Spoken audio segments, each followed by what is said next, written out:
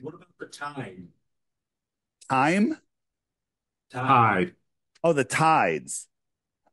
So we're told that the tides have to do um, with the moon. But if we go to tide, if you look at tides, when there is a new moon, when there's a new moon is when the sun and the moon are close to each other. We don't see the moon, but it's still there.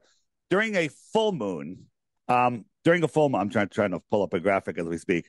During a full moon, we have a high tide, right? So here we have the Earth is here, and no, is that the Earth? That's the moon. I'm sorry. There's the moon, and we have a high tide here.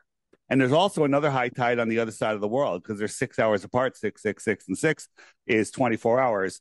So why is it when we have a full moon that we have higher high tides than when there's a new moon? Because when we have a new moon, the sun and the moon are both on the same side of the Earth,